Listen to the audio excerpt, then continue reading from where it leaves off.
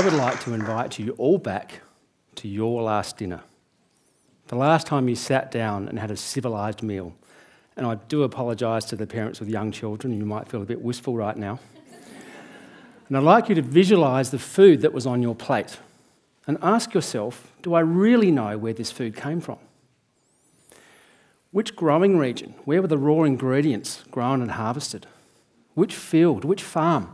Who was the farmer and what was their story? And how did the food get from there to my plate? The reality is that we've lost touch with our food system. And I'll give you an example. Most people don't realise that our food generates greenhouse gas emissions, which are driving climate change. In fact, our food generates more emissions than all of the world's cars, trucking, shipping, aviation and the entire fashion industry combined. Our food generates more emissions than all the buildings on Earth. I wonder how many of you visualised your plate as a steaming pile of greenhouse gas emissions. Our food is now responsible for 33% of total global greenhouse gas emissions. Yet we only allocate 3% of climate finance on adapting our food system to climate change. So what on earth is going on? Well, through 30 years as an architect specialising in sustainable development and climate resilience, seeking those key levers, the acupuncture points for meaningful climate action, my work and more recently my research have zeroed in on ground zero for climate action, our plates. And I'm here today because I'm really curious about how we as individuals and families might hold the key to changing the shape of our food system entirely. And by food system, I mean all the things that bring food to our plate. And it's currently a linear system. There are all these inputs at the front, like land clearing to make way for crops, seeds, water, fertiliser, pesticides, buildings, equipment, energy and labour, the list goes on. We harvest, wash and prepare this food, we package it, cool it, freeze it, and often ship it long distances to get it to us. And this system is far from perfectly efficient. At every point, there is wastage.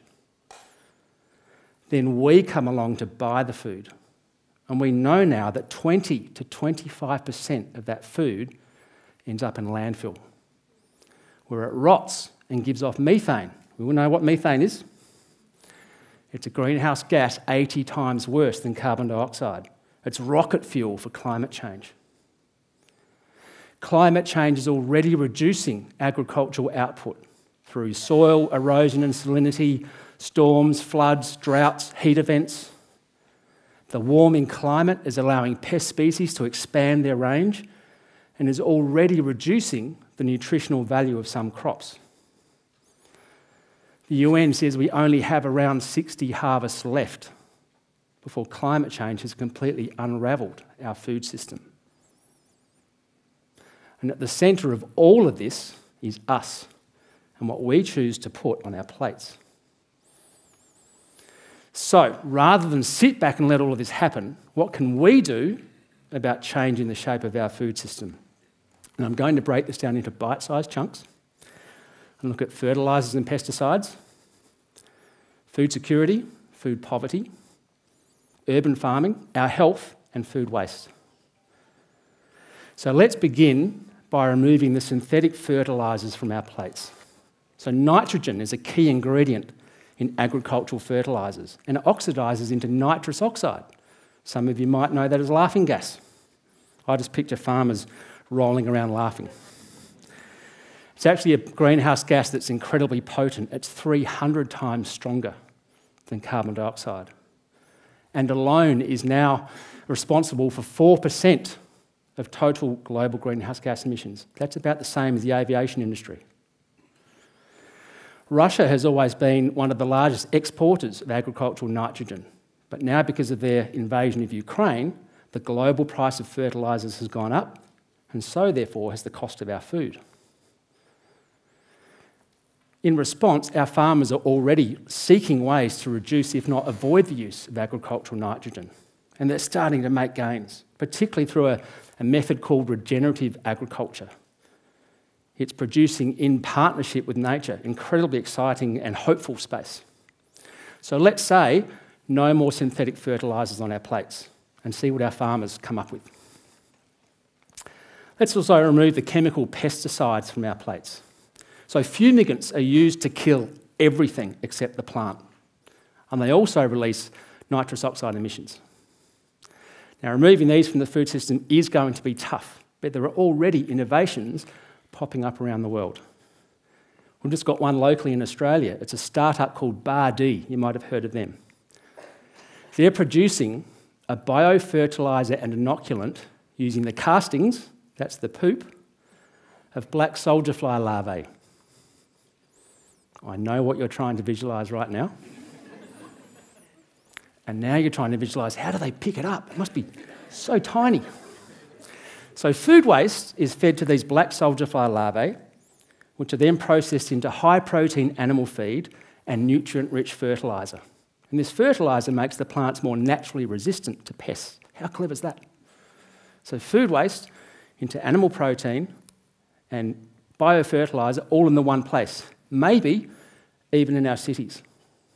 Now, like you, I'm not sure if I could live next door to a black soldier fly larvae poop factory, but I'm a big believer in good zoning and good design can solve anything, so let's bring them in. So let's say no to chemical pesticides on our plates and see how that might drive innovation. Let's have a look at food security, particularly in the context of climate change.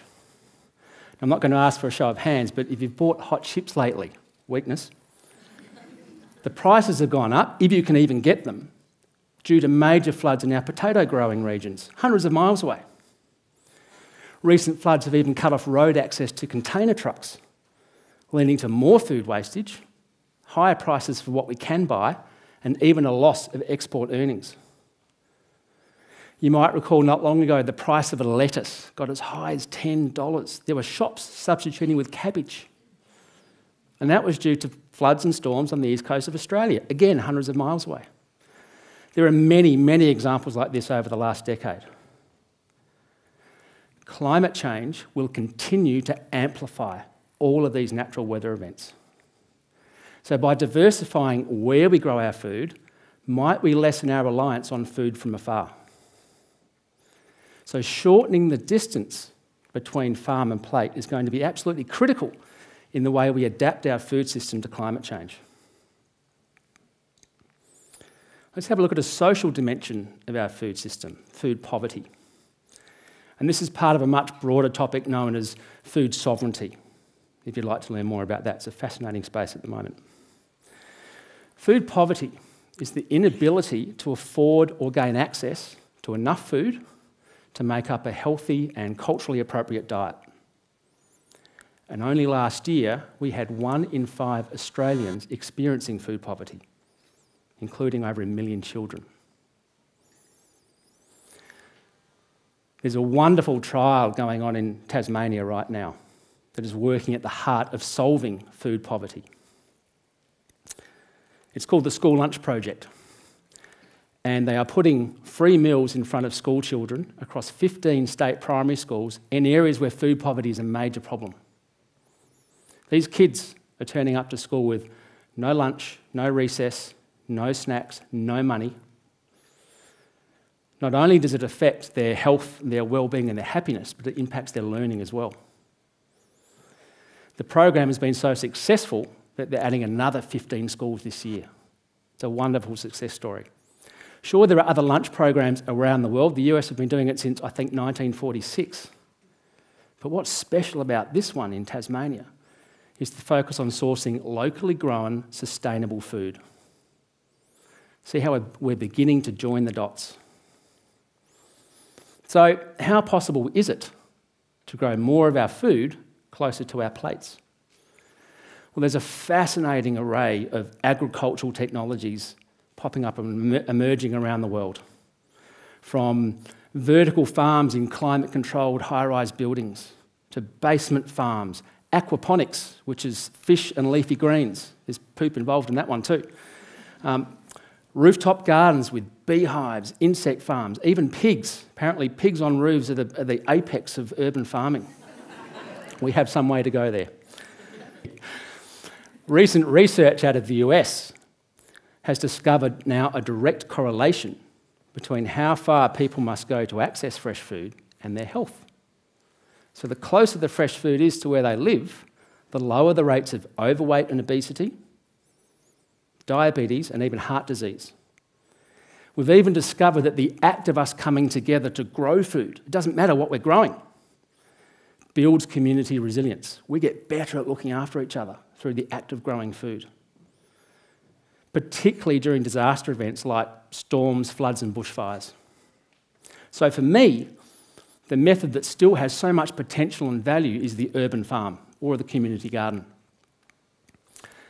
80 years ago in World War II, we had victory gardens, you might have heard that.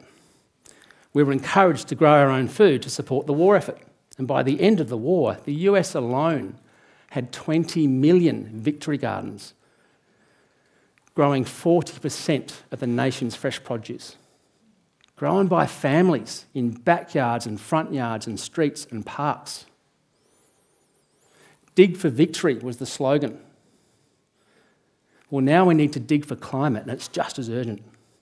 Imagine a food system that has this incredible mix of food growing methods in and around our cities, employing a new generation of urban farmers growing food that's sustainable and healthy next to our plates, in balance with nature, not reliant on inputs from afar. We have barely begun to fill the gaps in our food system by filling the gaps in our cities. And reshaping our food system to grow more food close to our plates is entirely possible.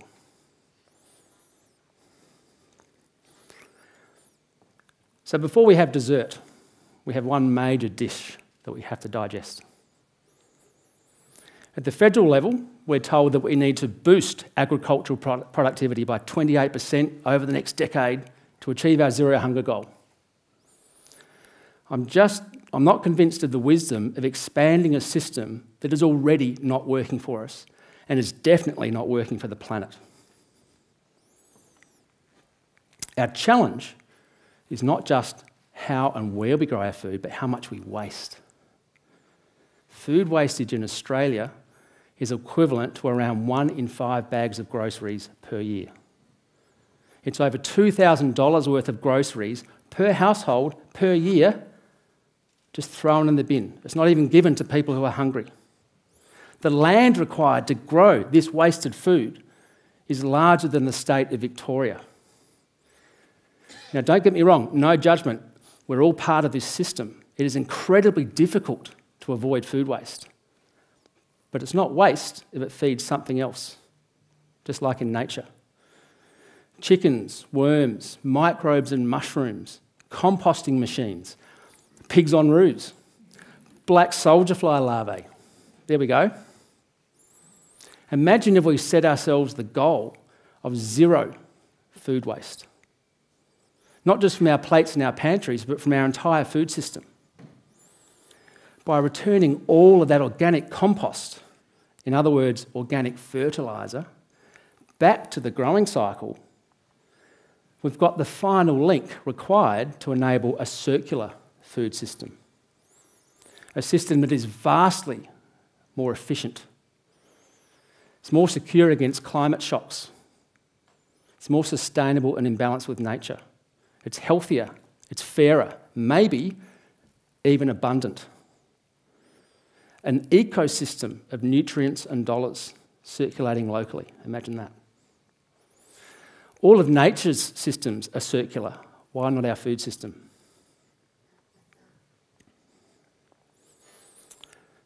So, it's time for dessert. I'm feeling quite full. We've had quite the smorgasbord of ideas. It's probably a lot to digest.